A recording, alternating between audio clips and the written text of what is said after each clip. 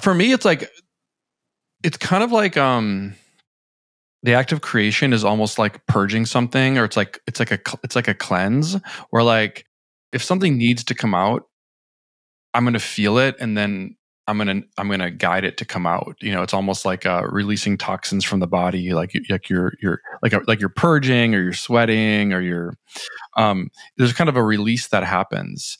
So sometimes if I don't feel anything that needs to be released, I'll just be okay with that. And then maybe I'll do some reading instead. So I don't force it. If nothing's coming that day, I just let that be, and I'll find something else to do. But as long as I keep showing up consistently, and because I like to think that there's a relationship that creatives have with the muse. Because when you think about where ideas come from, I feel like we're really tapping into another dimension, like our imagination and our intuition. These are portals that give us access to, in a lot of ways, like another dimension. And this is where, the muse lives. And I feel like the muse will give us her secrets as long as we prove to her that we are dedicated and committed, and that we are worthy receivers of her insights. So I feel like when you show up and make it consistent and make it a habit, the muse is more likely to whisper her beautiful secrets into your ear. Yeah. I think I read that did you read Elizabeth Gilbert Big Magic? I think I love she that talks book. about that. Yeah, she talks about that as well. It's like you have to show up, and it's like it's not always going to come to you, but it's something you can't control, but all you can control is just showing up, right?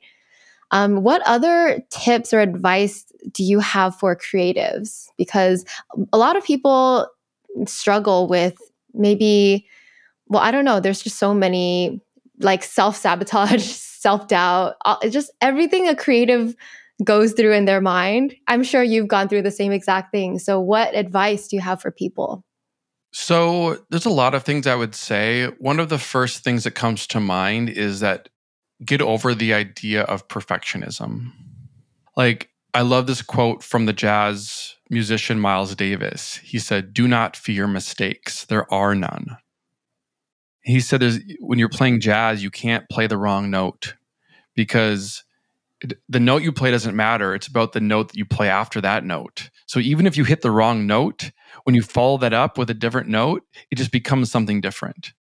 So the creative process is very much like jazz music in that it is very spontaneous, and it's happening in the moment, and it's about just channeling that energy as it's coming through. And it's not going to be perfect, and perfection is not the point. The best art has something that's a little bit rougher around the edges, or it reveals something true about the creator. And if something is overly engineered or overly analytical or overly processed, it might not have that same infectious spirit. So I think that in a way, like all creativity, all art is improvisation. Even if I'm at home alone making a meme, that idea still comes through in a spontaneous way, and I write it down in a way that is very much improv. I'm making it up as I go. I don't know the ending of the meme before when the idea comes. I've got to take the idea and dance with it and see where I can go with it.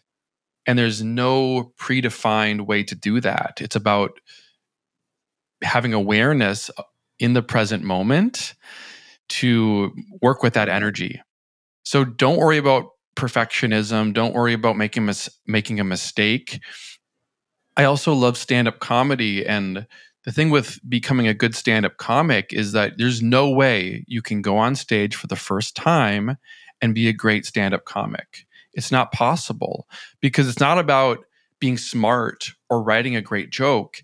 It's about being comfortable enough on stage to deliver it in a way that's going to impact, and holding space and having a relationship with that audience. And you can only do that through repetition, through practice, through habits. So it's just showing up and just trying and failing and trying and failing. And it's not failure, because it's actually helping you step forward. So embrace your mistakes, embrace the messiness of the process, right? And don't worry too much about perfection. That's one of the main things I would say. And just trusting your own intuition, like trusting your inner voice and your inner vision. And, if something is trying to come through you, if you have an idea that you want to express, that's not an accident. I think that idea is using you as a vessel to get out into the world. So trust your intuition, trust your insight, and just try to be a reliable midwife to bring those ideas into the world.